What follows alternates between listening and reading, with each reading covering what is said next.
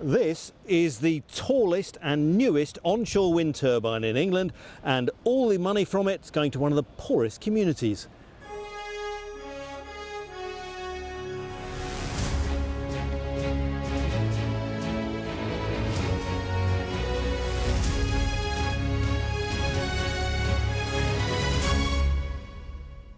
Welcome to the show, and this week we're looking at whether there's a new dawn, a fair wind if you like, behind community energy, and could this place have the blueprint for it?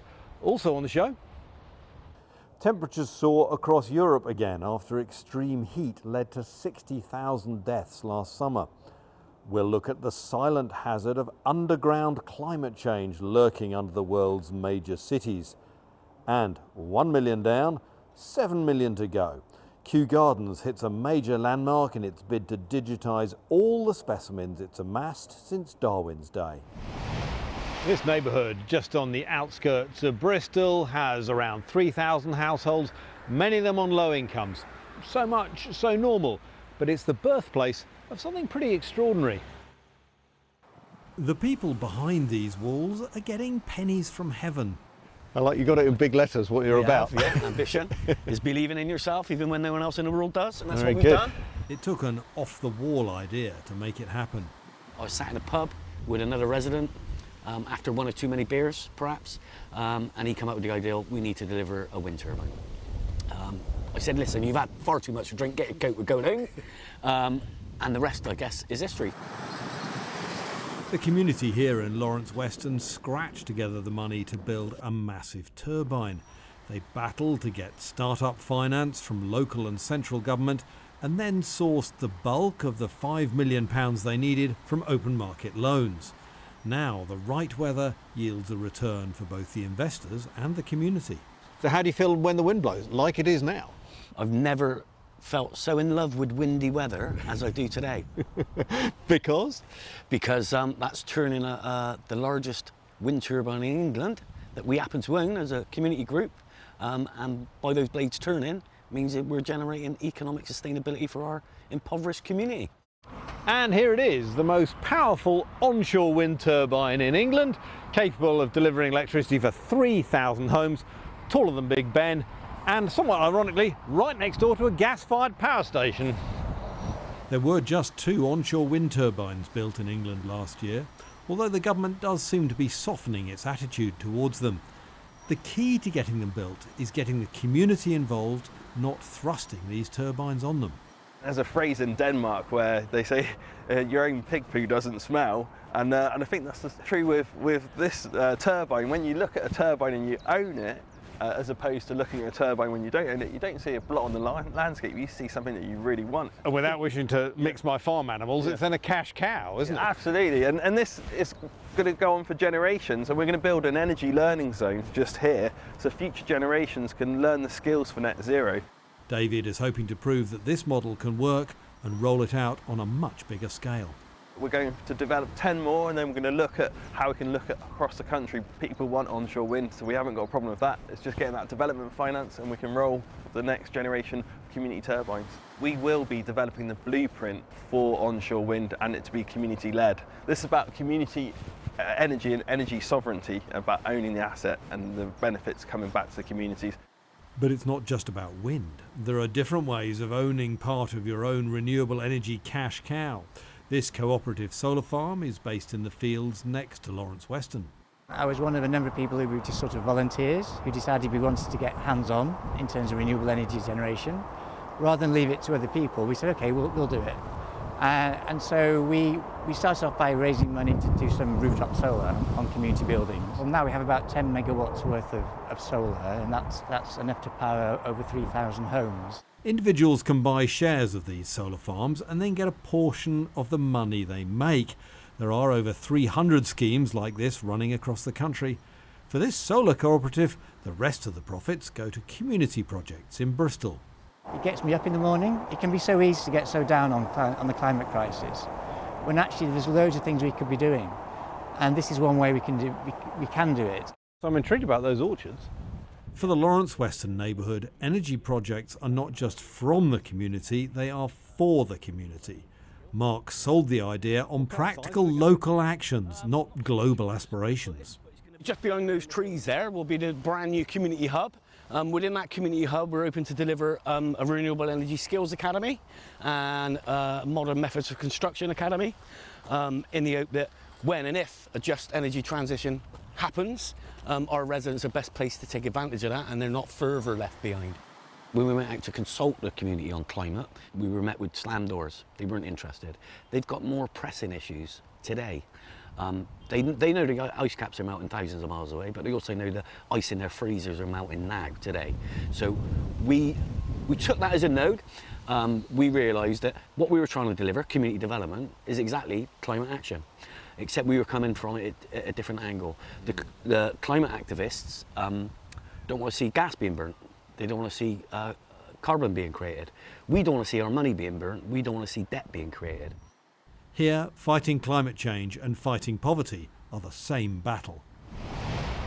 Now, after the hottest June on record, temperatures in July have taken a bit of a dip, even going below the seasonal norm. But in Europe, we've just learnt that last year's excess heat caused 60,000 deaths, and temperatures are on the rise once again. The dark red on this map shows the extreme heat across the south of the continent, with temperatures of up to 42 degrees forecast by Monday. That's 7 degrees above normal for this time of year. Average temperatures in Europe, driven by climate change, have risen more than 2 degrees compared to the second half of the 19th century. That's twice the global rate. Our energy and climate change correspondent Hannah Thomas-Peter is in Athens, where tourists and residents alike are really feeling the heat. Well, it's absolutely baking on the streets of Athens, pushing up towards 40 degrees, and many more days of this left as this high pressure area gets trapped over southern Europe and northern Africa. And this city's used to the heat, but this is a particularly severe heat event, and so they're putting in place lots of measures to make sure the population stays safe, particularly older people and the very young. And let's show you inside one of the cooling centres that they've opened in order to keep the most vulnerable populations safe. I'll just shut the door here to keep all the cold air in. We're joined by the Deputy Mayor of Athens, responsible for these cooling centres. Tell me, how important are these cooling centres and what service do they provide? It seems that they're extremely important. It's something that we really didn't know about, as you can understand, because it's been quite a recent phenomenon. The heat waves, these kind of heat waves are quite a recent phenomenon for Greece. I mean, we used to have very small ones, once in every, 2 years or something. And we all understand that this has become an issue, global warming, etc., etc. We all talk about that, but we've never felt it on our skin. So it's been so important to have these spaces for people, for vulnerable people. And when I say vulnerable people, I'm talking about the elderly, I'm talking about the homeless, I'm talking about families or people that are living alone, or they don't have cooling devices at their faces, at their spaces. So we've seen that little by little it's getting even more important to have these kind of spaces and to have people there that actually can give an advice, or and maybe only to feel that there's someone there for you if something happens to you, or if you feel whatever difficult. And yeah. Is it a good sign that actually it's not that busy here right now? People are potentially at home being sensible, or are you worried that people aren't using it? It's either a good sign because of what you're saying, or is it a disturbing sign because people don't know about it, even if we started communicating, I think, a week ago. But we can understand that since we are not used to dealing with the heat as an emergency, you can see if you walk around Athens, you see all people are outside and they're going to their work and things that they're doing. Even I saw people having coffee outside in the heat. So the warning for me, the very difficult thing is that people don't really understand how important it is to deal with these kind of situations. Thank you so much for speaking to us here on Sky News. This is just one measure that the government's putting in place. Another is asking people not to be outside through the heat of the day. Very concerned that outdoor workers protect themselves. There's obviously also been some extra firefighters deployed, watching the conditions around wildfires very carefully indeed. But an interesting thought there about how even in Greece, they are not yet fully prepared for dealing with heat as an ongoing emergency through these peak summer months. Well, Hannah out there has got extraordinary weather and it looks like it's only going to get hotter. Back here we've got the deck chairs, but we don't have the weather to go with it. As we can see, I'm with our science correspondent Thomas Moore because we're going to talk about some extraordinary weather in India and North America. Yeah, much higher rainfall there. Let's start in northern India where you can see phenomenal rain. Delhi had 153 millimetres of rain in 24 hours. That's the highest Delhi amount for July in 40 years. It's sweeping away houses, it's bridges, and sadly there have been several deaths too. You can see the ferocity of it. Phenomenal. Of course, in mountainous areas, everything gets channeled down valleys, so you're going to get very fast flowing water. And of course, in places like India, people using every bit of available land tend to build their houses on the river banks. But even in Vermont, in well-built urban areas, you've got rivers which have burst their banks and are also flooding huge areas. And President Biden has declared a national state of emergency. And with both these things, are people linking it to climate change? Absolutely. That clearly rainfall happens, but with warmer atmospheres holds more moisture, and that moisture's got to come down.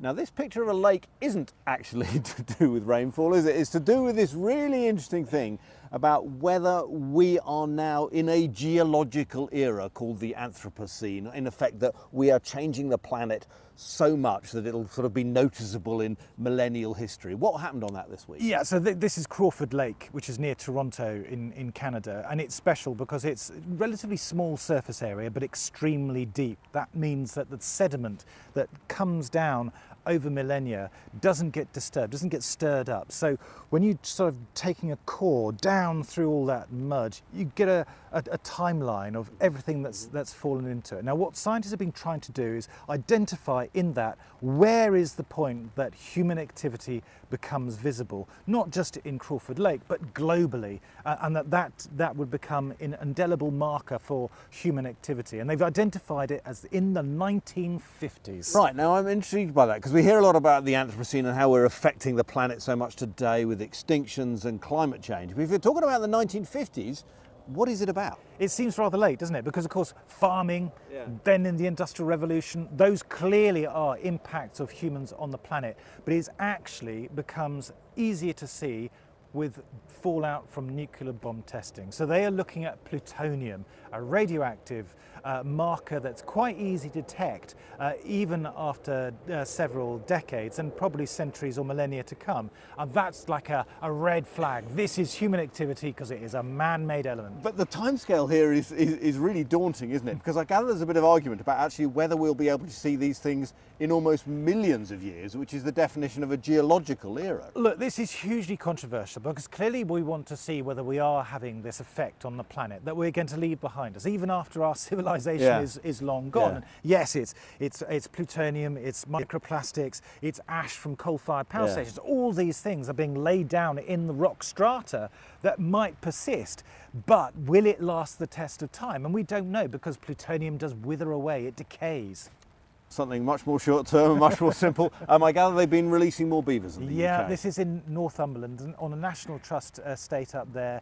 They've released 4 more beavers, and of course they are brilliant landscape engineers. So this is part of climate resilience. So not only will they create dams in waterways that provide lush wetlands, draws in lots more wildlife, but also it slows down the flow of water. So in times of drought, there's more water left. In times of flood, it slows down the amount of rain going down the river. So it really helps when talking about the climate of the future.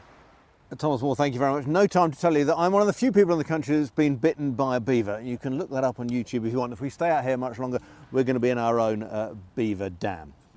Time for a break now. When we come back, we'll be looking at how heat is being generated underground. The climate of the ground beneath our buildings is actually changing. See you then.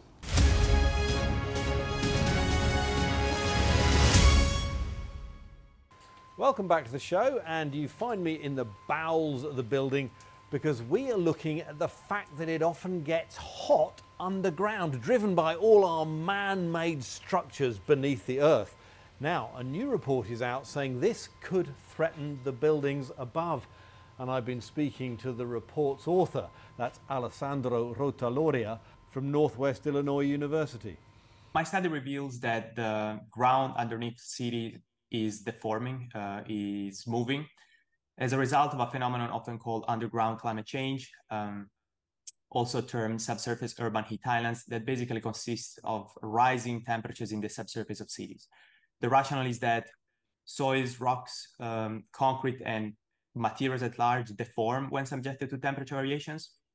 And so as a result of this change in the climatic conditions underground, soils and rocks deform beneath us, and so also the foundations that rest upon them deform. And what is the heat source that's causing this increased warmth? So we humans produce heat, like release heat when we move. When trains in subway tunnels break, they release heat, at least most of the trains. Lighting systems release heat. So there are a myriad of heat sources in underground environments, and these environments slowly diffuse heat in their surroundings, and so in soils and rocks. And also heat networks. I mean, you know, a lot of cities have things like district heating and pipes running underground. Does that have an effect? Absolutely, yeah. Sewage networks, everything that you can think of. It's really interesting, and you've kind of put all these together and quantified them, and they add up, do they? Correct, yeah, they add up. So you can consider that around each of these heat sources, there is the formation of you could call it a bubble of heat. And so the denser and the closer together will be these heat sources, the more pronounced will become these bubbles of heat. And so you can really consider that there is a change in the climatic conditions underground. The second driver is a so-called diffuse driver that consists in the surface component of urban heat islands, which are also called meteorological urban heat islands. The idea is that construction materials typically employed for building envelopes absorb heat coming from solar radiation and again anthropogenic activity, and they release that heat at night. So that's why cities are typically warmer than the surrounding rural areas. So the hot tarmac, the hot buildings, part of that is going down as well. And how big is this kind of deformation, this reshaping of the underground world? How damaging can it be, I suppose? So based on the results of our research, we have been able to quantify that ground deformations can be particularly complex. We can have soil layers that expand but also contract upon heating. And these ground deformations are associated with ground movements and specifically vertical displacements exceeding 10 millimeters. Now, the reason why this is significant is because in civil engineering, it's renowned that vertical displacements of that order of magnitude can become problematic for the function of structures and infrastructures. And just very briefly, I know in some cities, I think London is one, we also seen things like clay drying out and shrinkage as a result of that. So presumably this could be compounding on top of other factors underground. Exactly, absolutely, yes. So especially in cities such as London, where there is an underground climate change, there is a subsurface urban heat islands, and there are many phenomena going on. This is one that is likely to exacerbate what is already happening. Thanks very much, Alessandro. Absolutely fascinating. Now, from deep below ground to the green world above, the Royal Botanic Gardens in Kew have been collecting specimens from around the world for hundreds of years. Even Charles Darwin gave them a few. They reckon they got 8 million specimens, and they started to digitize them back in 2021. Well, they've now nearly done the first million, and we sent our own Mickey Carroll down to have a chat with them. This is one of the most biodiverse places on the planet. For hundreds of years, Kew Gardens have been amassing millions of specimens of plants and fungi and conserving them to study. Now they're on a mission to modernise. We're trying to digitise all our herbarium specimens held in these buildings. The cupboards you see around you contain specimens from all over the globe. We've just imaged our millionth specimen. We've got 6 million more to do, but we're well on track. And we really want to get this information out. We want to essentially turn this building inside out, so the information we hold can be used by people worldwide for whichever environmental issue they're interested in. Dr. Sarah Phillips is one of more than 300 people getting this collection online. So what do you actually mean by digitising a plant? Oh yeah, so what we mean by that is capturing the information that you would find on a herbarium specimen and then imaging it and producing a high resolution image. So then you can start looking at the details of the characters, and from the image, you know, a taxonomist can use it for their research. So here we have a sample of herbarium specimens. So they're really sort of dried plant material that have been mounted on herbarium sheets, usually kind of glued on. And also, as well as the plant itself, you'll have like label information, and that will be what species the plant is, where it's from, who collected it and when it was collected. And so yeah, here we've got a large selection. You know, we've got actually some that we've been collected from Darwin's collected. So these are one from the Straits of Magellan, which is an orchid. So, you know, we have, I think it's around 1834. So we just have a huge variety. So that's a plant that Darwin has touched? Yes, yeah. He would have collected it and been on the Beagle with it around the world. And how does something go from this piece of paper to something that someone on the other side of the world can study for their conservation science? Let's have a look at the imaging station. So the idea behind this is that we take high resolution images that then a botanist would be able to zoom in and have a look at the characters and be able to check the identification.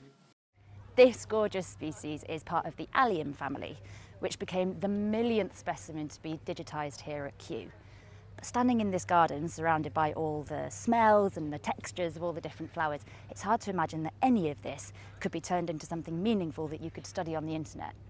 But that's exactly what they're trying to do here. They're trying to take their over 8 million specimens that they've collected over the years and just turn them over to the scientific community. Alan and the team of digitisers are hopeful their work will improve the science around plants and climate change. It gives us an idea of which plants are going to be most threatened and may not survive. Quite often the actual species being used might not survive where it's currently going, but what are its closest relatives? Could they be used? Are there features in those relatives which could be brought into food plants, for example, which would enable them to survive under different climates? So it really provides a sort of evidence base for understanding current use of plants, but also the future use. From Darwin's hands to the internet. In just a few months, Kew will open a portal, meaning the whole world has access to their extraordinary collection. Mickey Carroll, Kew Gardens, Sky News. Such an amazing resource there at Kew, quite unique. Well, that's it for this week. Remember, you can catch up on all your climate and environment news on the Sky News website and app, or by scanning the QR code that is on your screen right now. Next week we'll be at the Goodwood Festival of Speed, seeing whether there's any chance that synthetic fuels could make engines climate friendly. See you then.